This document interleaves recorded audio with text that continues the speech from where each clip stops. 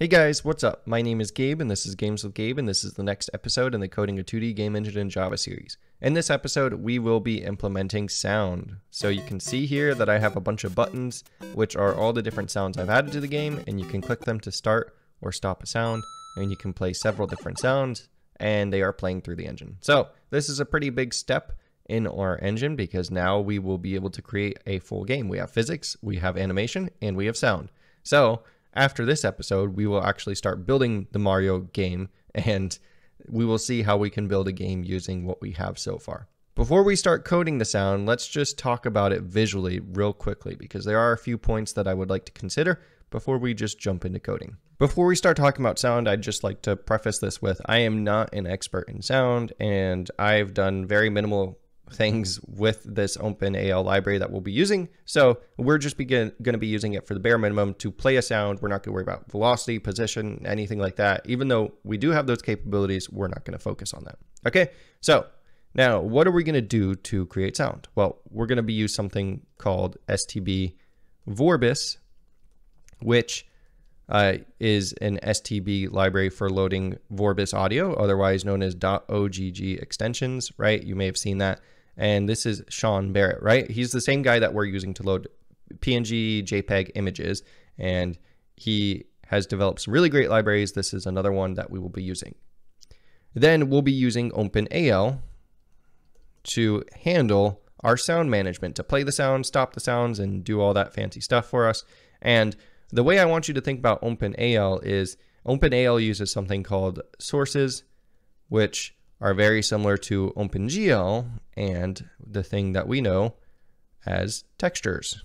Okay, so just keep this in mind while we're developing. OpenAL sources is basically the same as OpenGL textures, and we're even using STB Vorbis, which is very similar to STB image. Okay, so keep these correlations in mind because it will help a lot in your understanding of this. If you understand textures, this should be breeze. Okay, it should be very simple. Now, before we start working with sound, what do we need to know? Well, with sound, you have either mono or you have stereo, or you have something higher than that, right? We're not going to talk about the higher levels of sound quality, but I want you to think of this like with images, we have RGB and we have RGBA, right?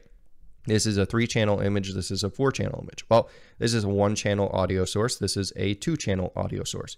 Basically, this means that if you were wearing headphones, this would come out of one side of the headphones. This would come out of both headphones. Okay. Most audio that you listen to is stereo. I don't really see a lot of mono around anymore. This is useful if you're trying to do like specific things with your audio, I guess, play certain sounds out of one and the other.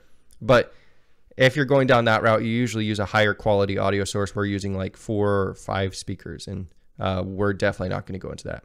Okay, so basically we have 1-channel or 2-channel audio sources, mono or stereo, and we're going to be sticking with 16-bit audio sources as our format for OpenAL. Now, how does audio actually work? Well, I'll give you a brief overview of how we'll be using it.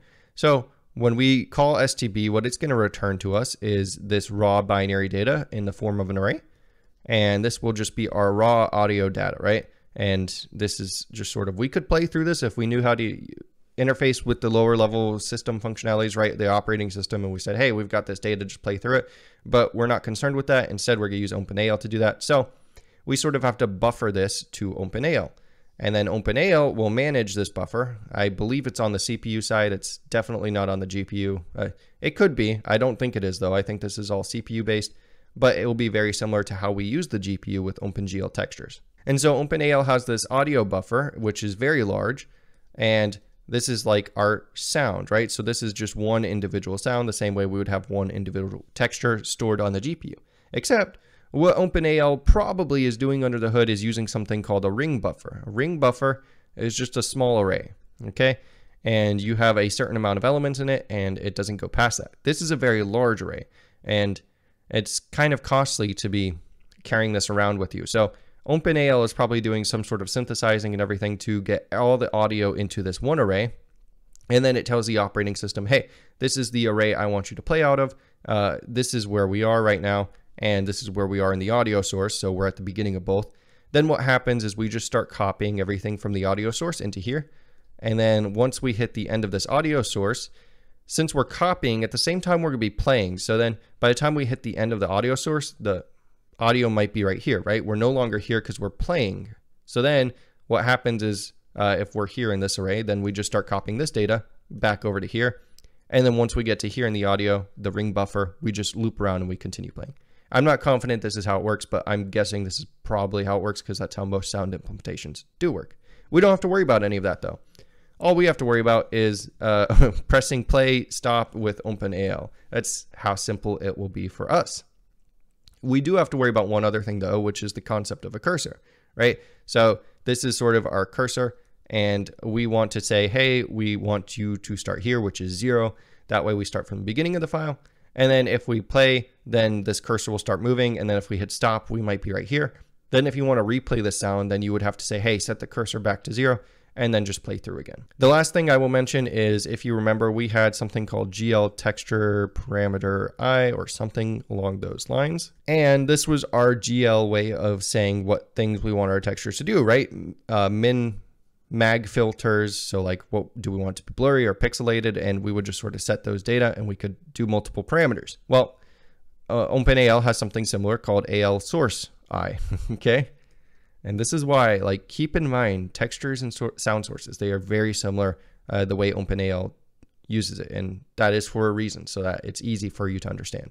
So we can basically set different sound source parameters, like the volume. We can set whether it loops. We can set other things among that, okay? So basically different sound options are what you can place here. If we were doing velocity and stuff, I believe that goes through here too. Not completely sure on that though. Anyways, this is the basics of how this will work. Let's go ahead and start coding and see how this actually works. Very quickly before we start coding the sound, I do want to mention, I noticed a bug while I was experimenting with some things. And if we go into ImGui layer, we should be doing the same thing we're doing for the mouse listener as we do for the mouse scroll back, right? We should say if io.getWon'tCaptureMouse and all this stuff, just to make sure that we're not scrolling if we're in one of the ImGui windows, right? So I just copied this from the mouse capture and ImGui layer down to the scroll so that we're only scrolling if we're in the game view window. We're only sending that to the game. So that's kind of simple, but just want to get that out of the way. Now, the first thing we'll want to do is go to our window class. And this is something that I did forget to mention inside the drawing, but it's not a big deal. To play a sound, you need an audio player, right? So you need some sort of source to play your sound through, which is the speakers. So we need to get a handle to that. And in order to do that, we'll just sort of create a couple of long variables here. We'll call this our audio context, and we'll have our long audio device, okay? And these are two things that are just used by OpenAL, and they make it very simple to use. So we'll go down to our initialization stuff, and right after we make the window visible, we'll set up our audio context. So we'll just initialize the audio device here. And I guess you could do this anywhere. It doesn't really matter. Just make sure you do it before GL create capabilities, because that's probably a good place to do it. And we'll just say string default device name. So whatever default output device they have set, that's the one we will use, is ALC get string. And we'll say device handle 0. We'll use ALC default device specifier. And that should get us the default device. So then we'll just say import static constant, and we will also import this static method. Okay, so that just tells OpenAL to get us the default device name. Then we'll say audio device equals ALC open device, and we'll do default device name. All right, so now we have a handle to our audio device, and now we just want to set up our audio context. So we'll say int attributes equals 0, audio context equals ALC create context, audio device, and attributes. So I think you can set up different attributes. It's been a while and I don't remember exactly where I followed this tutorial to get all this information from. I'm guessing it was just from OpenAL's website, but basically you can set up different attributes for your audio device. And so we're just saying, hey, our context is using this audio device with these attributes. And we're saying we're not using any attributes and just setting that to empty.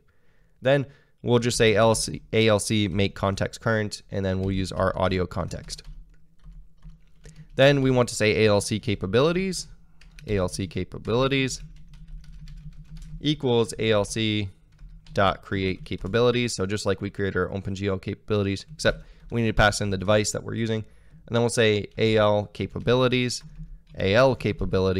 equals AL.create capabilities. Okay, and then that's where we pass in the ALC capability. So I believe this is just like the device, and then this is OpenAL, and we want to change that to AL, not ALC.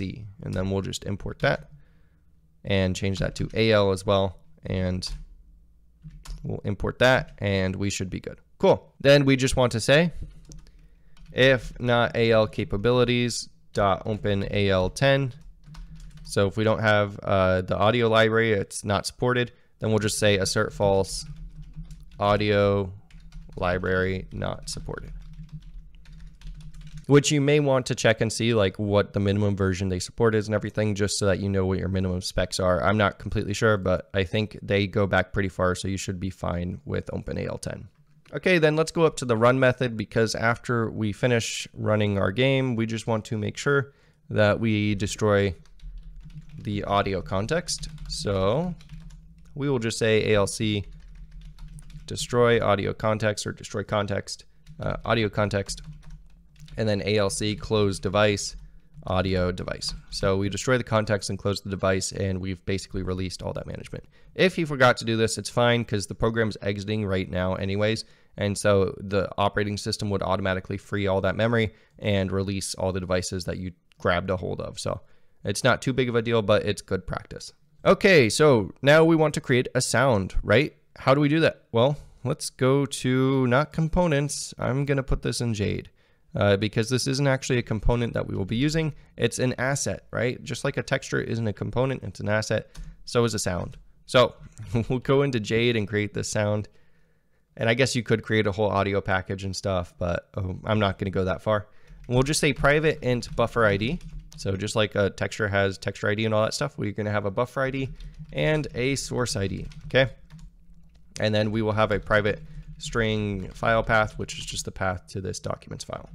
Then we'll have a boolean is playing, and we'll initialize that to false. And we'll have a public sound string file path, so the file we're taking it from, and whether it loops or not. And this is all we will need. So right here we'll say this.filepath equals file path.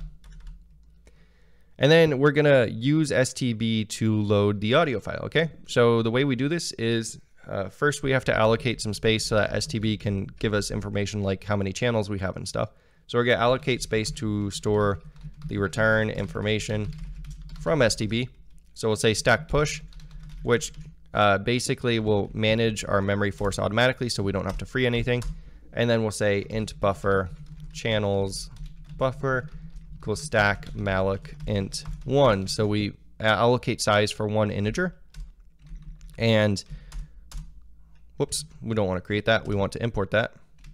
So we allocate size for one integer, and this stack push basically ensures that when we pop, this will be freed, so we won't have any memory leaks.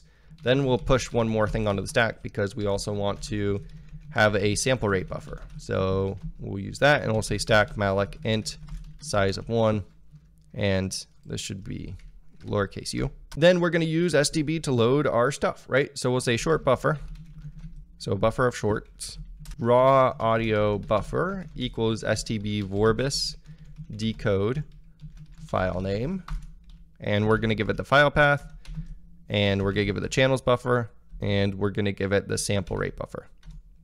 And I believe that should be it. Let's see if this works out. We'll import this, and that is all we have to pass in. I'll go ahead and just move this to a new line so that you guys can see this whole thing. You gotta love STB and OpenAL and all this stuff, because this is pretty complex stuff that we're doing here, and we can do it in just one function call. It's really nice. Okay, anyways, we'll check and see if we succeeded. So we'll say if it's null, we didn't succeed, then we'll just say system.out.println could not load sound plus file path plus quotation.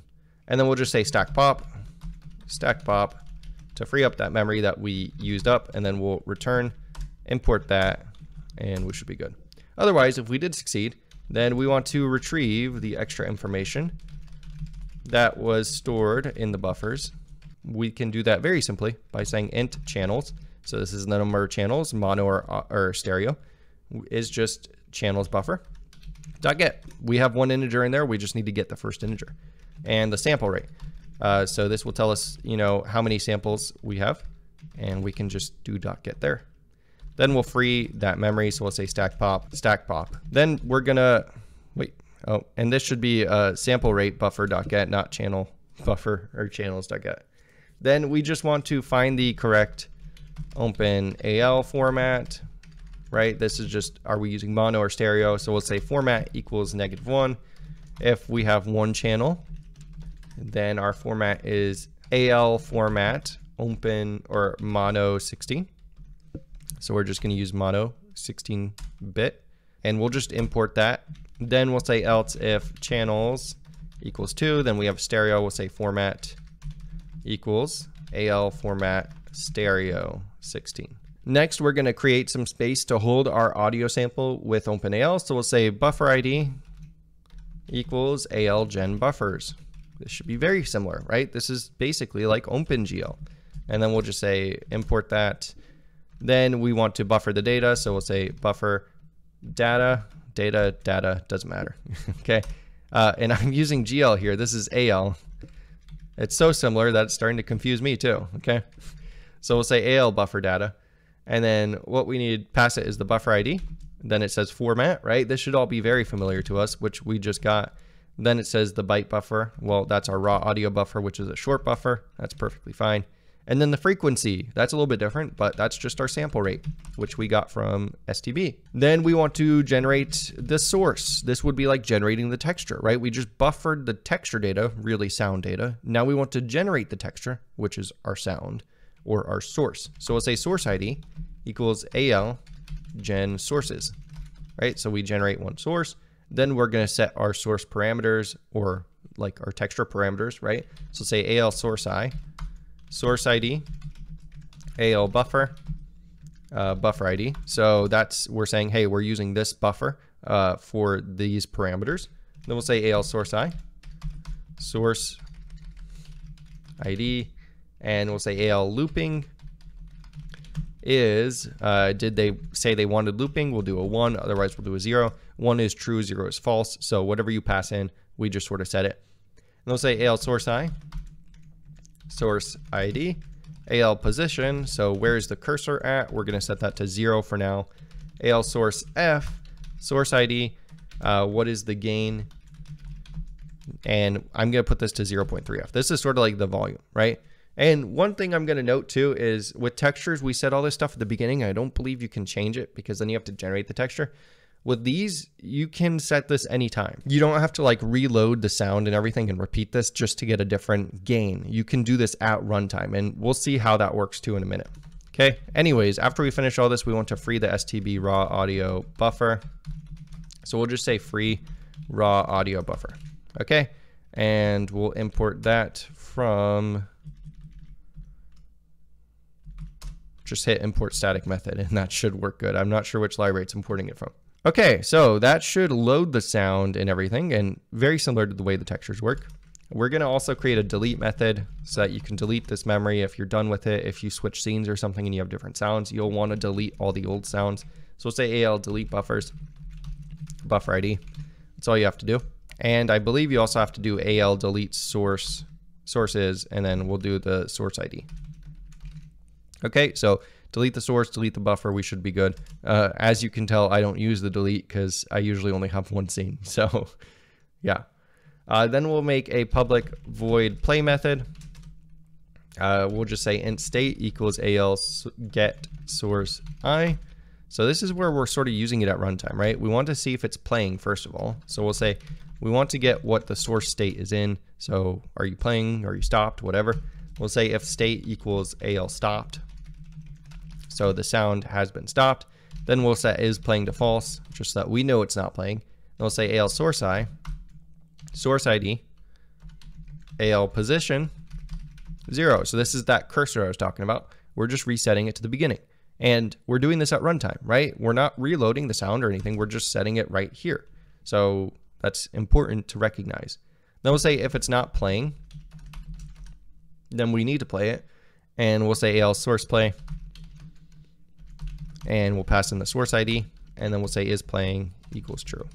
So basically what this is going to do is it's just not going to play it. So if you hit play twice, it's not going to start playing the same sound, because what will happen is it'll just sort of do nothing, right?